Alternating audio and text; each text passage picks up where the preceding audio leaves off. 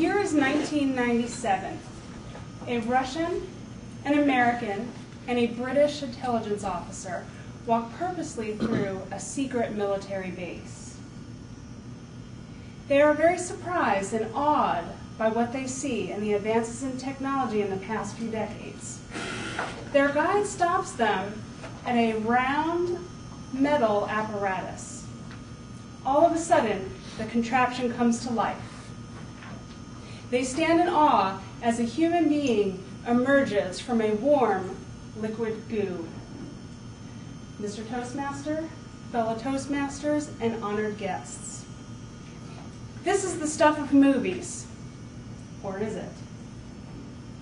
The officers in Austin Powers, the International Man of Mystery, were witnessing the reanimation of a cryogenically frozen human.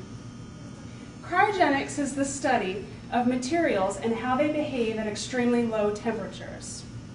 The word cryogenics is from the Greek word cryo, meaning extremely frozen, and genesis, meaning to produce. While all things can be thawed, many things don't need to be brought back to life, or, of course, function properly. To be technical, scientists are known to be, the branch of cryogenics dealing with frozen humans is called cryonics. These scientists will begin their freezing process as soon as death occurs. You will not be frozen in a block of ice as the movie depicts Vanilla Ice or Gary Coleman, but you will be submerged in liquid nitrogen. Your bath will be a very chilly negative 292 degrees Fahrenheit. This bath will set you back about $150,000. Or if you just want your head frozen, $80,000. There's also a $500 annual membership fee. Now you might ask, well, why would somebody only freeze their head? Well, your body is really not that important, according to scientists in the field of cryonics. Memory, personality, and your individuality is stored in the cells and chemicals of your brain. If scientists can figure out a way to preserve your brain and then reanimate it, well, then they don't need your body. They can bring you back to life, and theoretically you can live forever, possibly in another body. So wait, they freeze willing people, they take lots of their money, yet they still can't do this process. And these people may be waiting a very long time to come back to life. The technology is just not there yet. You might ask, well, if you're thawed, do you reanimate being the same as you are now? Well, let's think about this. You have a fresh strawberry on one hand, and on the other hand, you have a frozen and then thawed strawberry. Do they appear the same? They do not. The damage from freezing the human body is pretty severe.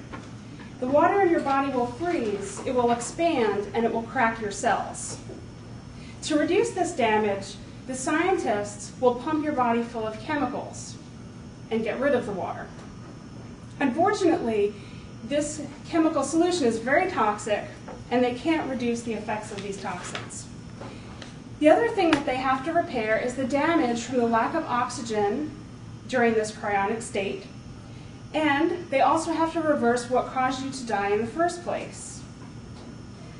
Their hope is that they can employ nanotechnology or microscopic robots in order to repair this tissue damage if they were able to reanimate you in the future.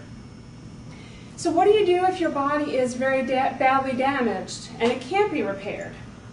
Well, like we spoke of before, we can just get rid of your body. They're hoping to clone your body and reattach it to your head. Or even better yet, their hope is that they can scan your memory and transfer it to a new brain. And there you go. You're all set. You don't even need your body anymore. So how does one justify this process? Scientists can't even guarantee that they could bring you back to life, or they can bring you back safely. Now, I'm not sure why they are deciding to study this, but it is a very fascinating topic. There have been many books, TV shows, and movies written about this subject.